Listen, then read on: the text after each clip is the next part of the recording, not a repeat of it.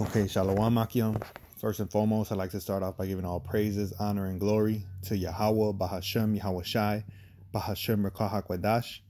Double honors unto the apostles of Great Millstone who rule and teach well. And salutations to the brothers that are pushing out this word in truth and in sincerity. This is your brother Yahweh Allah from GMS Chicago coming at you again with another lesson. All right, and in this video, I want to go in quickly into a few scriptures showing that in the Bible, Babylon is referred to what nowadays we would call the United States. All right. So there is a Babylon in the scriptures that isn't necessarily, isn't referring to the ancient Babylon. Better yet, I say it like that. All right. It's not referring to the ancient Babylon kingdom, man, but it's talking about the United States, man, which is modern day Babylon, which is to be destroyed, man, according to the Bible.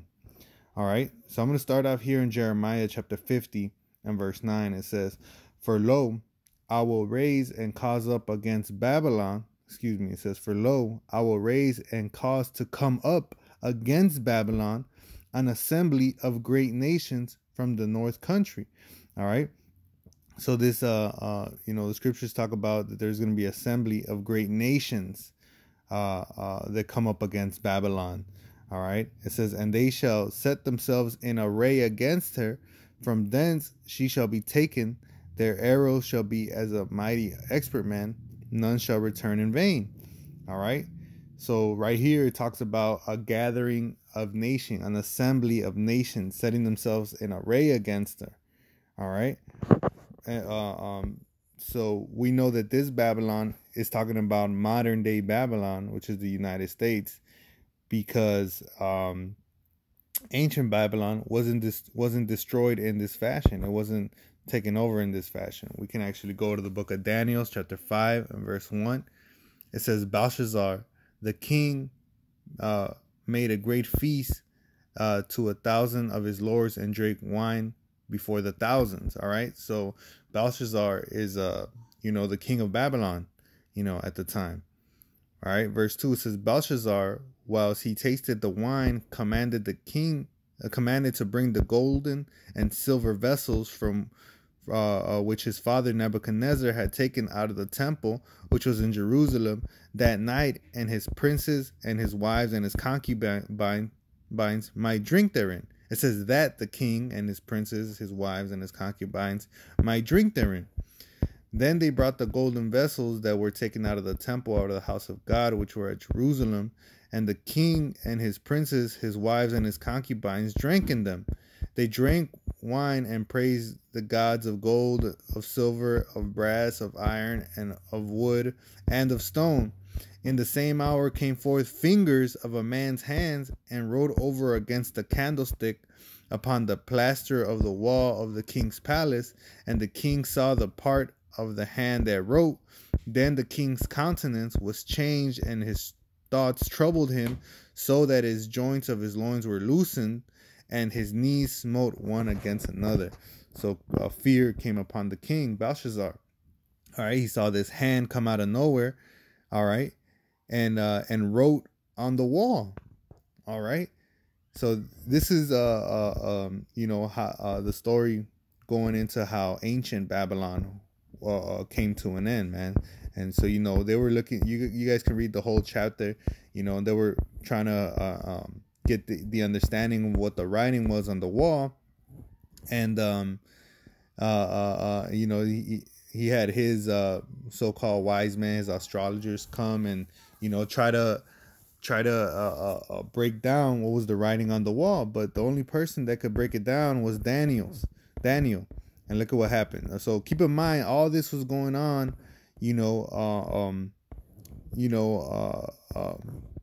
as they were having this feast, they were drinking out of the cups that were set, in the tabernacle of the Lord, man.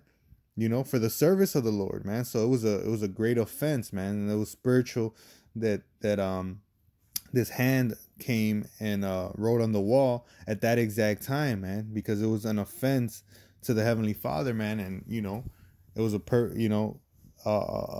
and it was that time when the Lord had designated them to go down.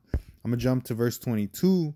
It says, and thou his son, O Belshazzar, has not humbled thine heart, though thou knewest all this, but has lifted up thyself against the Lord of heaven, and they have brought the vessels of his house before thee, and thou and thy lords, thy wives, and thy concubines have drunk wine in them. So yeah, it was an offense, man. They haven't gave reverence to the Lord, man. And they're over here partying, drinking from the vessels that were of the house of the Lord, man. All right. It says, and thy concubines have drunk wine in them, and thou hast praised the gods of silver and gold, of brass, iron, wood, and stone, which see not, nor hear, nor know. So on top of that, not only were they drinking from his vessels, they were giving reverence to gods of gold, fake gods, man, idols, man. Okay.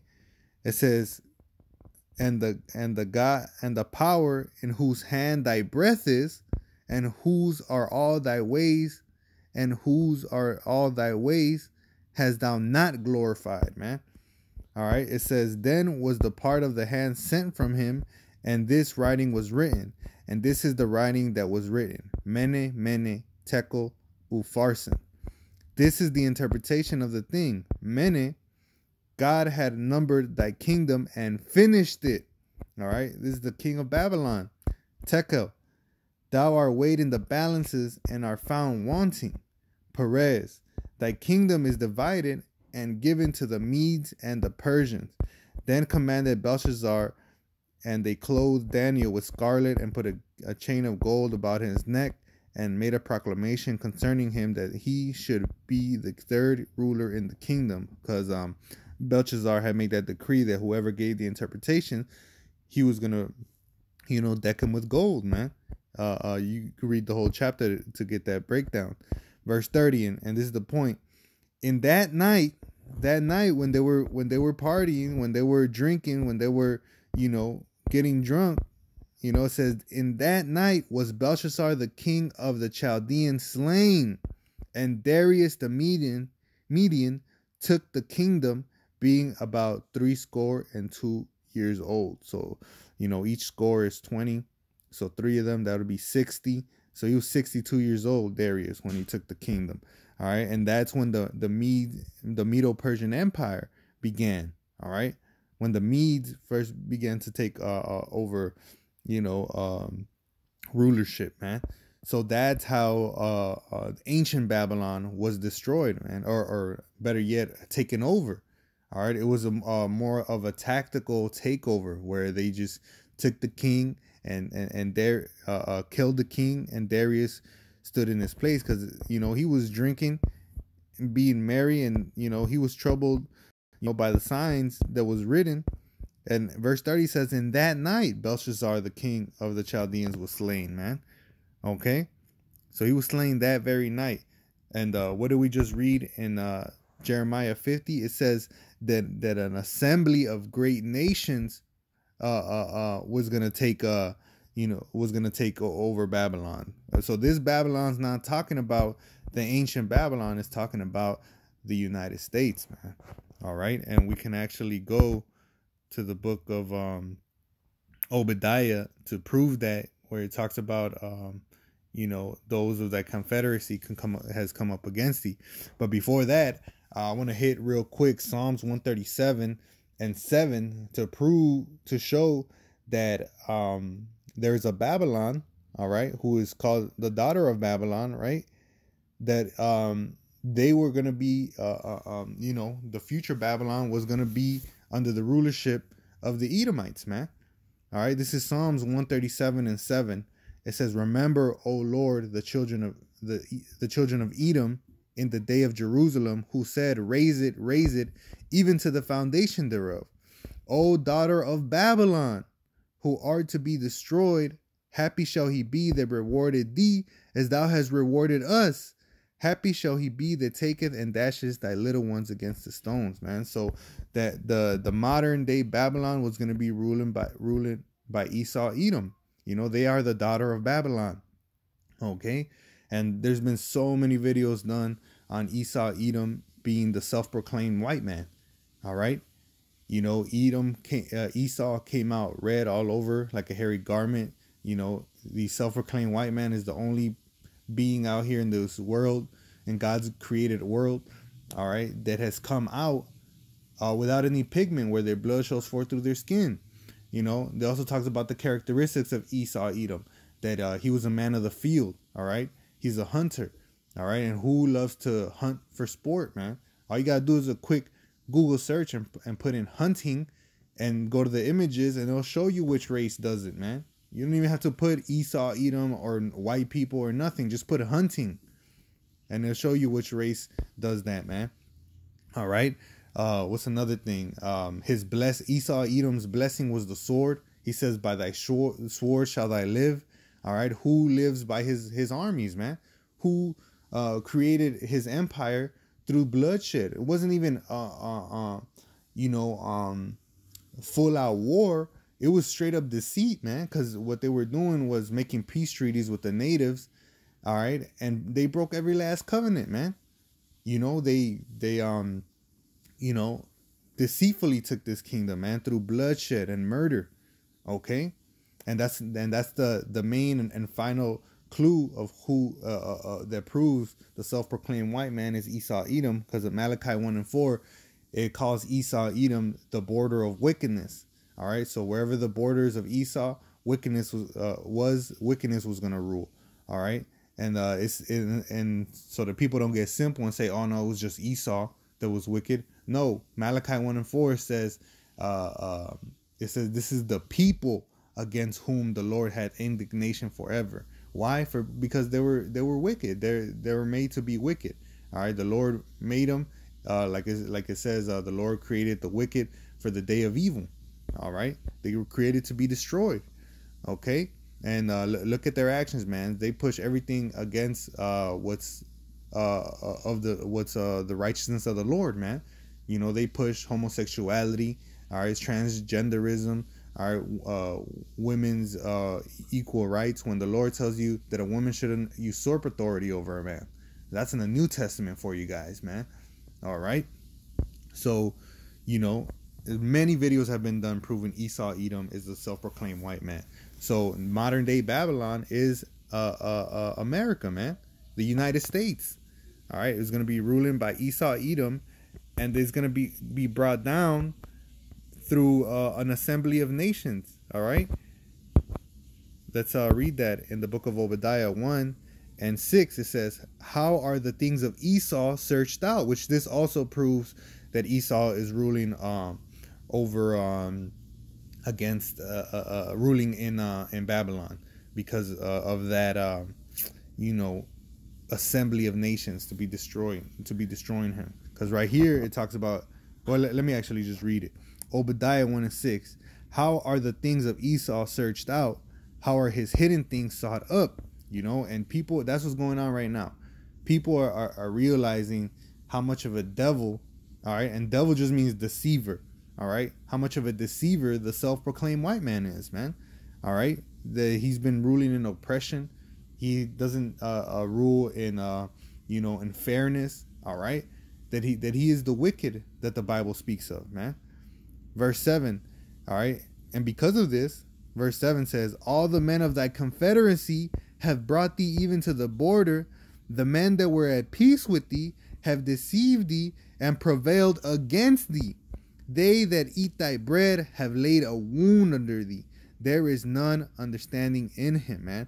All right, so there you go. The men that were at first in confederacy with him, all right, have are now have been prophesied to come against them, man.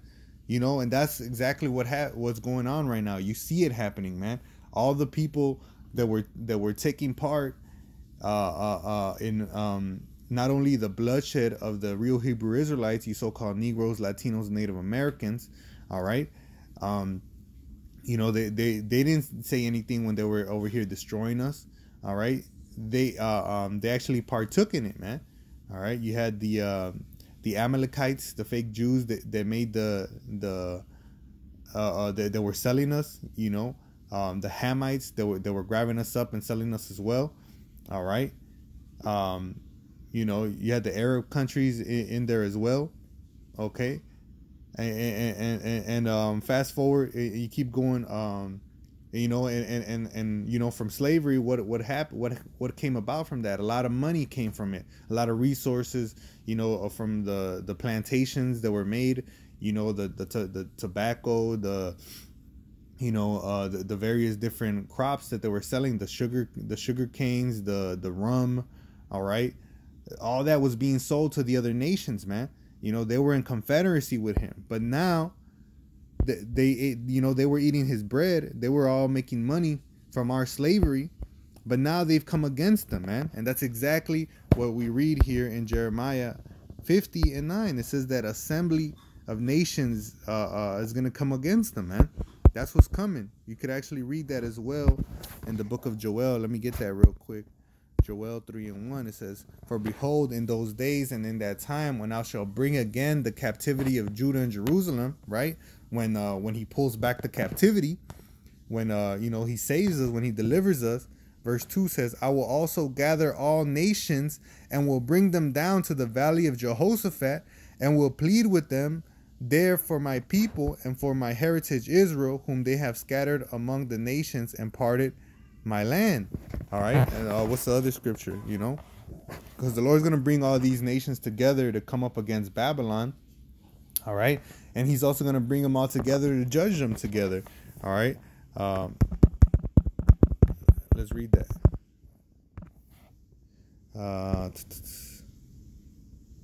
Right here, Zephaniah 3:8. It says, "Therefore wait ye upon me, saith Yahweh, until the day that I rise up to the prey. For my determination is to gather the nations, that I may assemble the kingdoms, to pour upon them my indignation, even all my fierce anger, for all the earth shall be devoured with the fire of my jealousy." All right. So the Lord is going to bring all the nations together to bring a great judgment upon them, man. And that's that, assembly of nations that are going to be coming up against Babylon. They're going to be in the midst of fighting.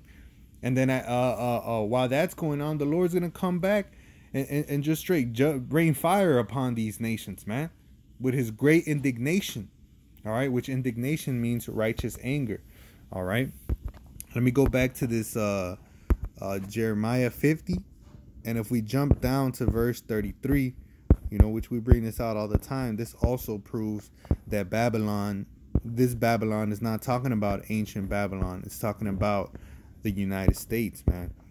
Chapter 33, it says, "Thus saith Yahweh of hosts, the Lord of hosts, the Lord of armies. The children of Israel and the children of Judah were oppressed together, and all that took them captives, all right, held them fast. They refused to let them go." Okay, so here it is. All right, in Jeremiah, it's talking about the captivity of Israel. All right, both Israel and Judah, which is the northern kingdom and the southern kingdom. All right, verse 32, it says, "Their Redeemer is strong. Yahweh of hosts is his name.